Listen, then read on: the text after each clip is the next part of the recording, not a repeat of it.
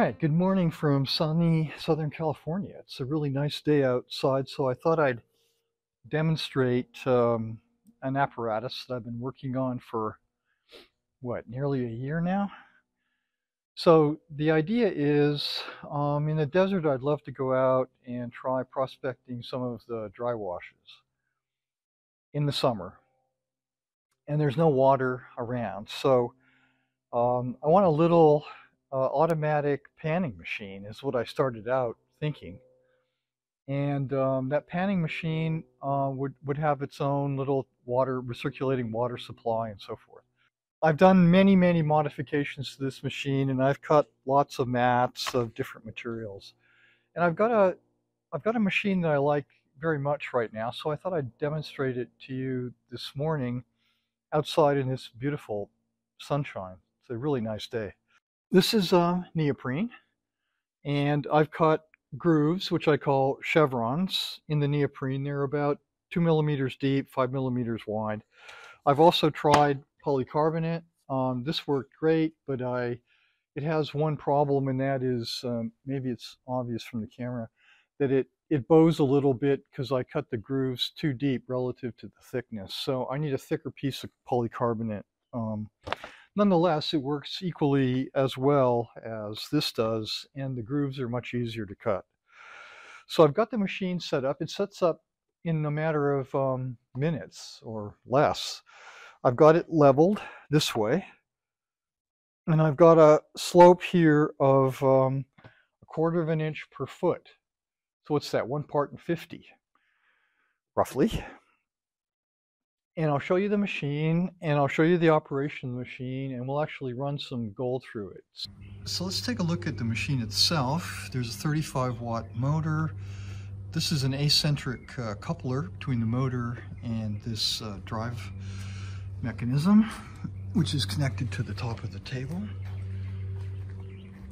These flexures are springs, and they just support the table. This table only moves back and forth this way, so there's nothing fancy at all about the motion.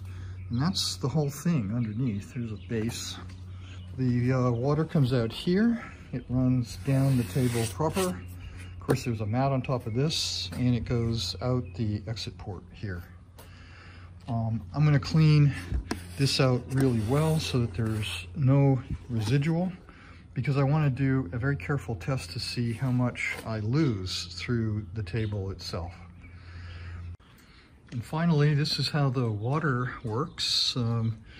The output from here, this is the tailings water into a tub. I can catch the tailings in here. There's a little aquarium pump down here. Everything runs off of 12 volts or thereabouts, and it pumps it back up into there. So I want to keep the tailing bucket absolutely clean for this experiment, and we'll move on from there. So there it is in operation.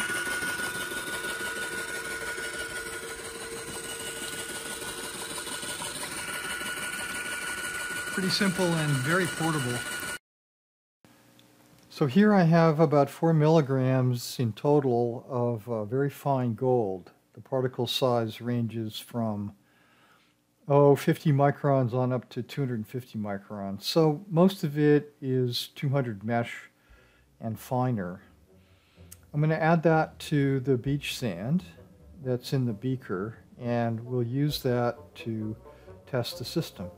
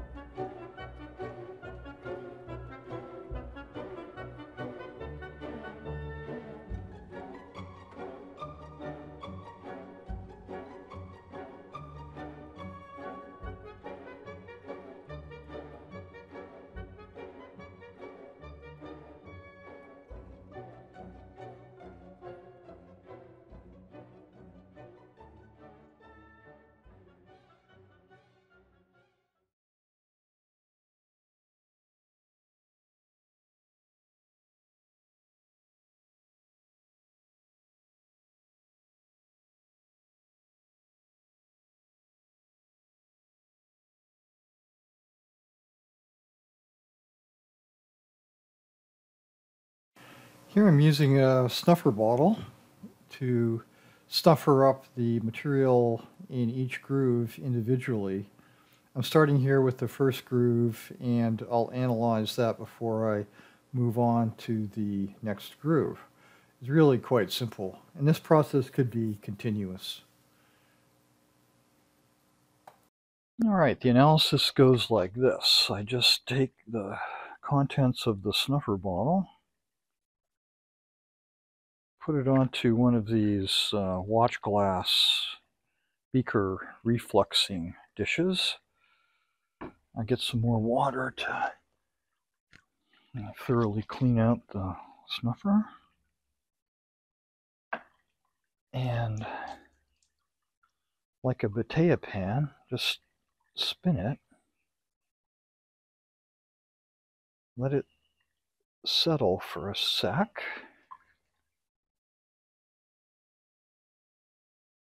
Pipette out the residual water.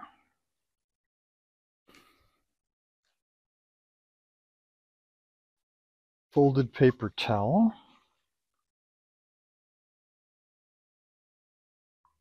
Dry it to that level of dryness and flip it over. And I can easily see all the gold in there. So I'm going to leave that to the side here. And we'll look at it under the microscope in a minute. But I'm going to do the next groove.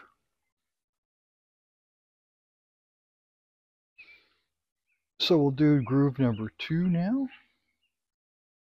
Make sure it's thoroughly cleaned out.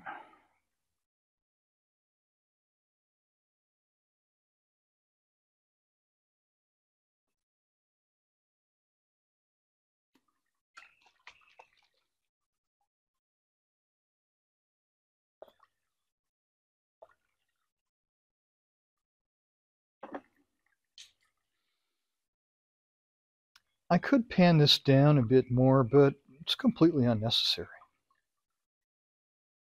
I just want to get the gold to settle to the bottom of the dish. Remove the water and be able to flip it over without losing it.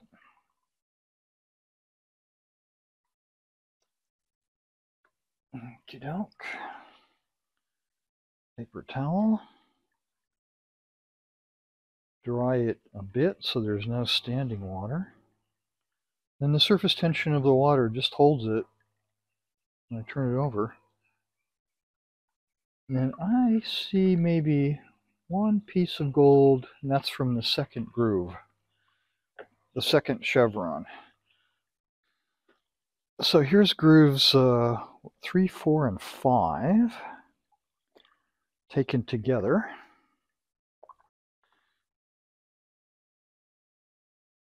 Dry it a little bit and flip it. And finally, here's 6 and 7, the last 2 grooves. And nothing by eye either. Okay, now here's the bucket of tailings.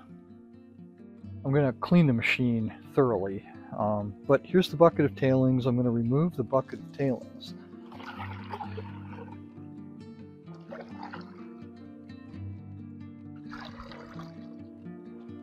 And I'm going to run this through the machine again.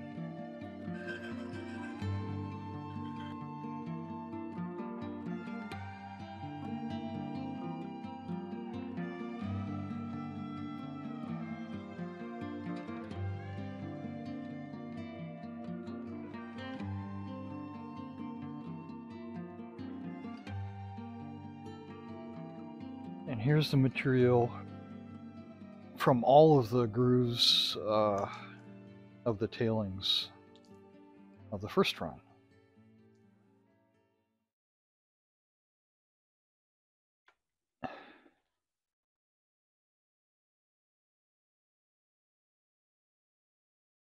And I don't see a single speck of gold in there, but we'll take a closer look. All right, here's the results of the experiment. This contains the material from the first groove, from the second groove, grooves 3, 4, and 5, grooves 6 and 7, and here's all the tailings run back through the machine again. So let's take a look. To analyze what we've got, I'm going to use my little magnifier. This clips onto my cell phone case. All right, now this is the first groove. It's where all the material, we'd like all the material to end up in here. Remember, we only started with 4 milligrams. And it's just a relative check. We want to see what percentage is caught in each groove and then in the tailings. And we're going to have to just estimate it by eye. So there's the gold from the first groove. Let me magnify this up a little bit because it's really quite beautiful. Huh? All right, so let's go to the second groove. So here's everything that came out of the second groove. There's one fairly big piece there. A couple more pieces down there.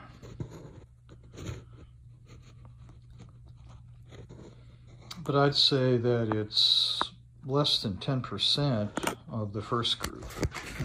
Groove 3, 4, and 5. So this is collectively the third, fourth, and fifth grooves. There's a piece of gold. Maybe that's one there. There's some small bits in there. So a few pieces of small stuff. This is groove 6 and 7. That's not gold. That's a yellow mineral of some kind. I haven't seen anything so far.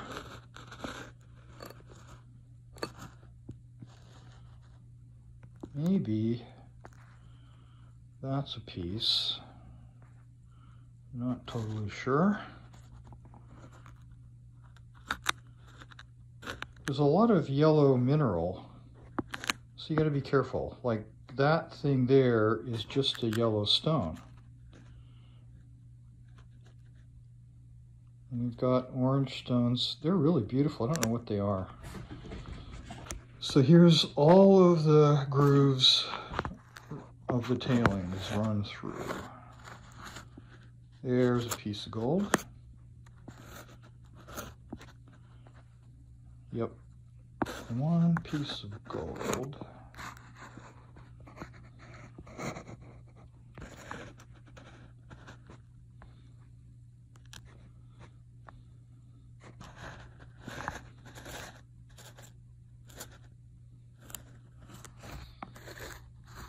I don't see a whole lot else.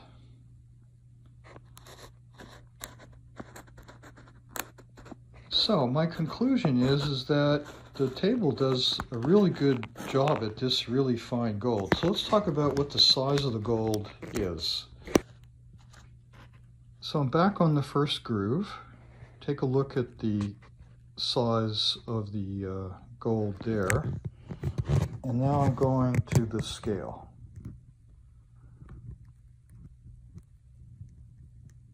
And then back to the gold.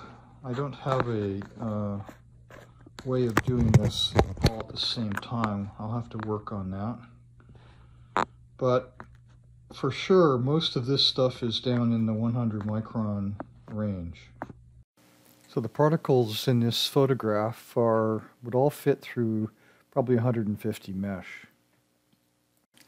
So here I've drawn a graph of the number of gold particles I found that were roughly greater than 50 microns. It's approximate. And you can see in the first groove I found, I counted 53 particles, second groove 11, and so forth. It's obvious from the graph the machine is doing quite a good job at fine gold recovery.